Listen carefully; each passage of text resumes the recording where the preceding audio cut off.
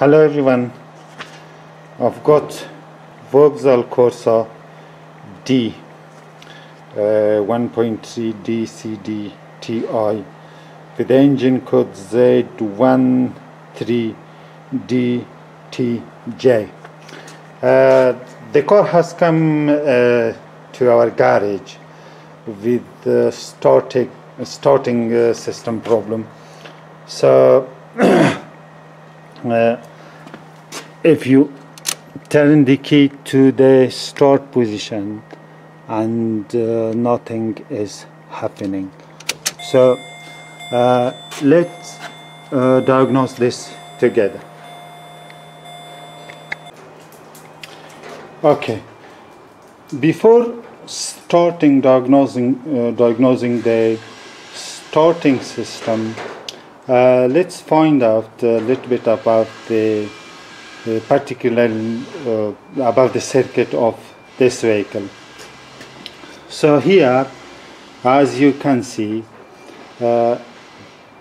this fuse feeds the source voltage to pin number 2 at the ignition switch, and that this fuse is located in the body control module, and it's constant life, or it has source voltage all the time, whether the ignition is off at key at 0 position or the keys out of the ignition.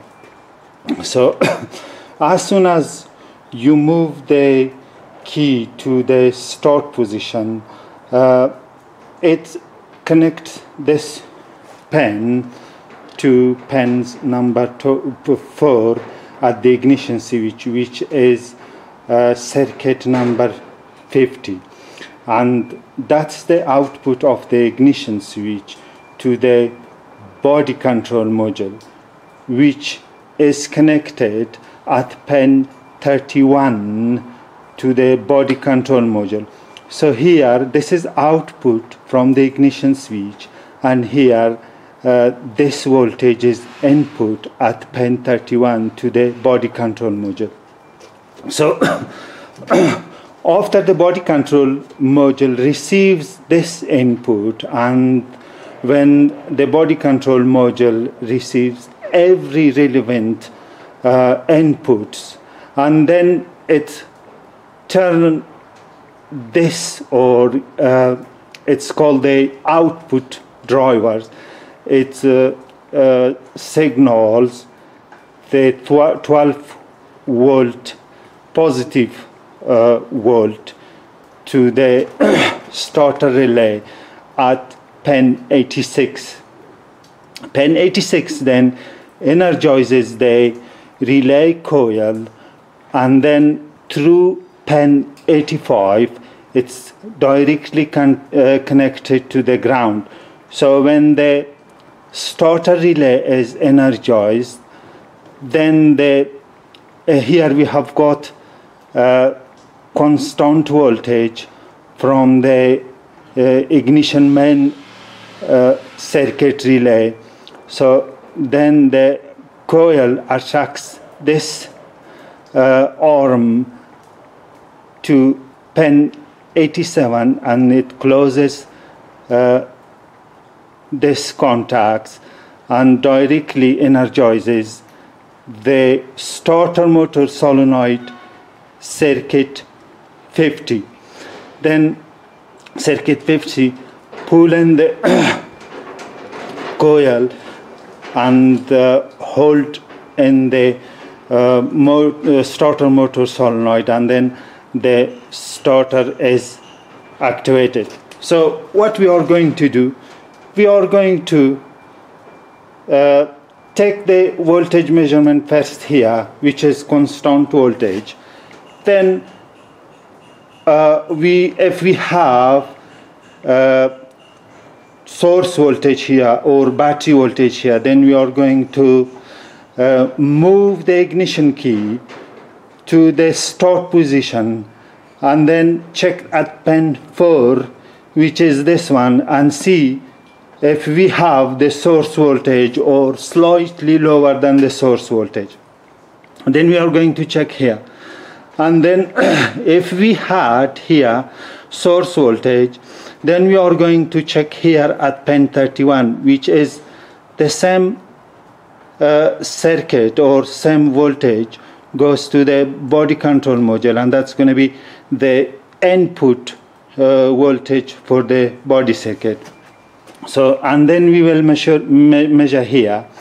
Then after that, we will measure here whether the body control module has an output driver to the starter to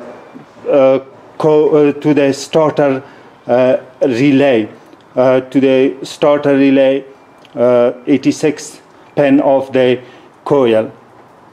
And then, so if we have here source voltage and then voltage here, and then we know that the our circuit is serviceable or working up to here, then we will investigate that. So this is the how the circuit works. So constant volt to pin number 2 of ignition switch. Then number 4 is the output for the starter motor relay, then input to the body control module, then output for the starter coil energizing, then directly to the ground. So as the starter relay coil energized, pin 30 and 87 is connected together, and that energizes the starter motor solenoid.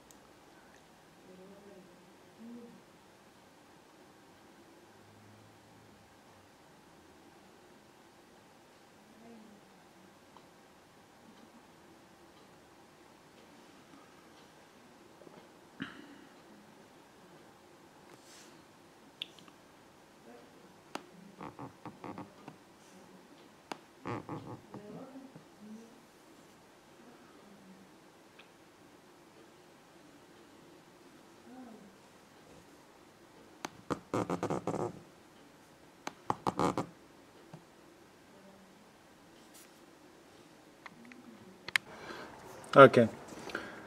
Pen number 2 is here with the red and violet color, and I'm going to back prove this and see if there is any voltage available. So I have back proved, and as you can see it's 12.93, and there is no key inside the ignition. So and also I'm going to check the 50 circuit, which is pin number 4, and see. I'm going to back prove this and then see if there is any voltage available. So as you can see, there is no voltage available at this point. Now I'm going to put the ignition key in, and then turn the ignition key to position I'm not sure, it's 3 or 4 to the start position, and see if there is any voltage available. So I have back proved the pin number 4, which is the output signal to the starter energizing relay. So yeah, the key is in start ignition. As you can see, we have got 11.56. I'm going to release the key back, and as you can see, the voltage drops back to approximately 0. So it means that we have got ignition contact to pin 4, which is circuit of it's called circuit 50, which is responsible for turning the starter relay on. Now This is the output voltage, and that goes to the bottle control module BCM, and it has become the input voltage to the BCM, and now we are going to check that at pin 31.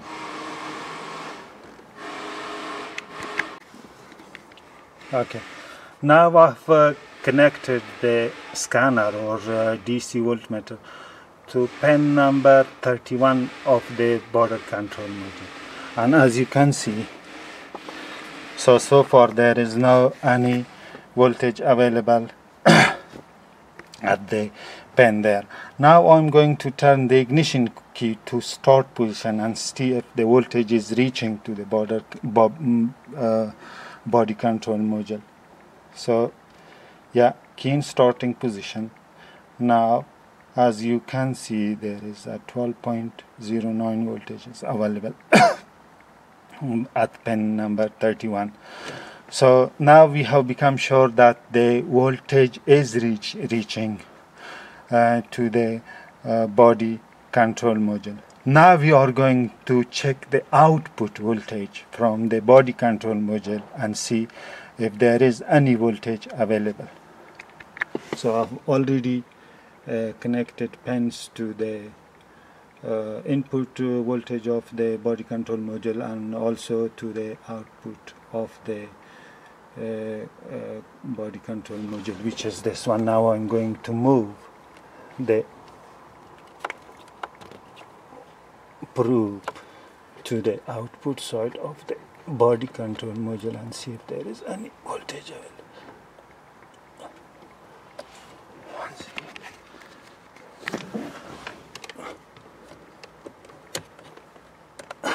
Okay, as you can see, now there is no any voltage available at that pin. That pin is number 17, and its output to the relay pin number 86, which is the coil, the power side of the coil. So now I'm going to move the key to position number 403, which is the starting position. Okay, now as you can see here,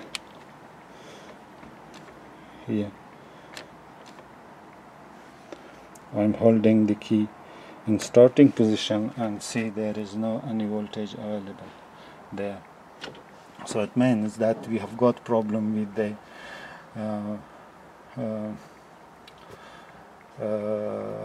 body control module. So what I'm going to do now, I'm going to bypass the body control module. It means that I'm going to connect the pin 31 directly to pin number 17 of the body control module. So I'm going to reach the ignition switch output signal directly to the output signal of the body control module. Okay. Now I have bypassed the BCM and connected pin 31 directly to pin 17, and now we are going to check whether the voltage is reaching to the starter relay pin 86 power side of the coil of the relay.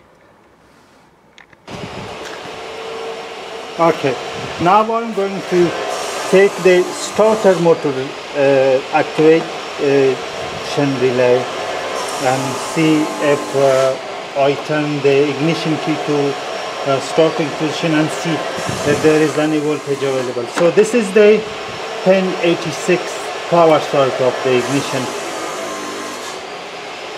power side of the starter motor activation relay, and I'm going to turn now the key to starting position and see if there any voltage is available there. Yeah, as you can see, we have got voltage available at pin 86 of the power side of the starter motor relay. What I'm going to do now, I'm going to install the relay and see if the engine can be started. So I'll put the relay, and now I'm going to start the engine if we succeed.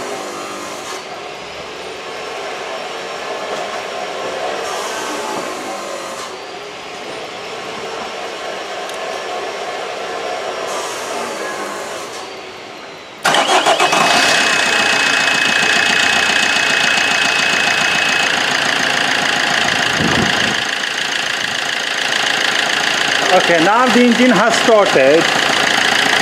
So when we bypass the body control module and connected the ignition output for the starter motor 50-second voltage directly to the starting motor relay, and the engine started.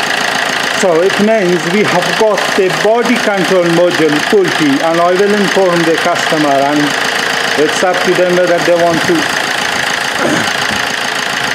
provide or they want us to provide new body control module, and that body control module cannot be installed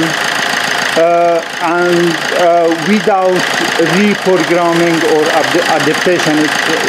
I mean that we cannot buy a second-hand body control module and directly install into the car, and the car will be working. It's not. We have to reprogram in case if we buy the second-hand or used body control module. Thank you.